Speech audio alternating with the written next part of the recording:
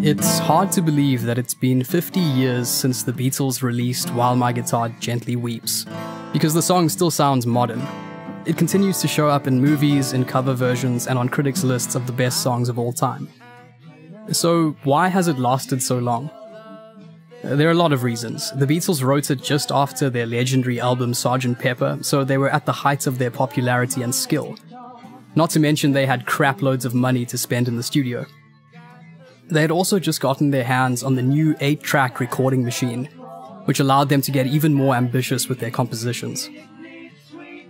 All of these points are valid, but I think you can't understand why While My Guitar Gently Weeps is so iconic without also understanding what happened the year it came out. 1968 was a year of social and political turmoil. It began with the Tet Offensive in Vietnam, which led to massive anti-war protests. It also saw the Prague Spring Uprising in Czechoslovakia, which the Soviet Union violently crushed, as well as mass student movements in countries like France. And then this happened. At 7:10 this evening, Martin Luther King was shot in Tennessee. Martin Luther King's assassination sparked widespread racial violence in the United States. All of this upheaval ended up scaring a lot of people who voted for Richard Nixon, who promised to bring back law and order. But in Nixon's mind, law and order meant cracking down even harder on the counterculture. In other words, 1968 marked the end of the era of optimism that had defined the early 60s. George Harrison, who wrote While My Guitar Gently Weeps, seems to be darkly aware of this. On the song, he revisits the theme of universal love, which the Beatles had explored several times before, in songs like All You Need Is Love and The Word. In these songs, the Beatles expressed their belief in love's ability to solve the world's problems. But While My Guitar Gently Weeps is the opposite. As the theology professor Dale Allison writes in his analysis of the song, the theme is that love has not conquered all. Part of what makes the song so effective is that Harrison uses the music itself to convey this idea. It's one of the few Beatles songs that uses totally different instrumentation in its demo and album versions. Sonically, the final version is heavier and more stripped back. It's a complete rejection of the over-the-top psychedelic rock the Beatles themselves helped pioneer 2 years earlier.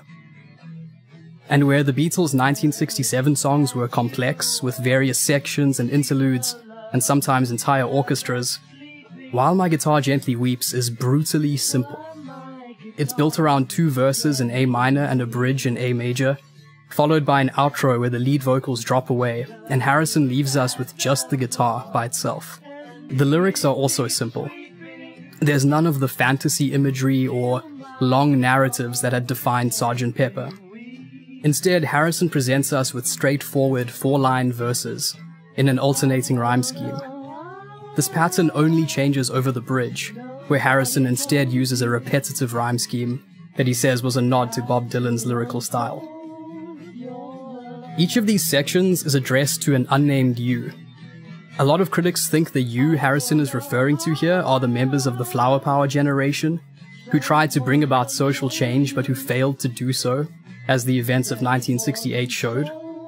Others think Harrison's addressing the Beatles themselves, along with other musicians of their time who claimed to be helping that social movement through their music, but who actually did little to change the lives of ordinary people. Rather than being revolutionary, Harrison is saying, rock music, even the Beatles' music, was just co-opted by the system as yet another commodity to be bought and sold. During all the chaos of 1968, a lot of the Beatles fans were looking to them as a kind of guide. With While My Guitar Gently Weeps, Harrison seems to say, sure, I'll be your guide, but I'm not going to give you what you want. You won't get a cheesy love song or a psychedelic epic, and I'm not going to let you off the hook. Instead, he gives us the Beatles at their most direct and honest, and pessimistic. For those of us who weren't there, we can never really imagine how it felt to live through 1968. But when we listen to While My Guitar Gently Weeps, for the space of 4 minutes and 45 seconds, it almost feels like we can.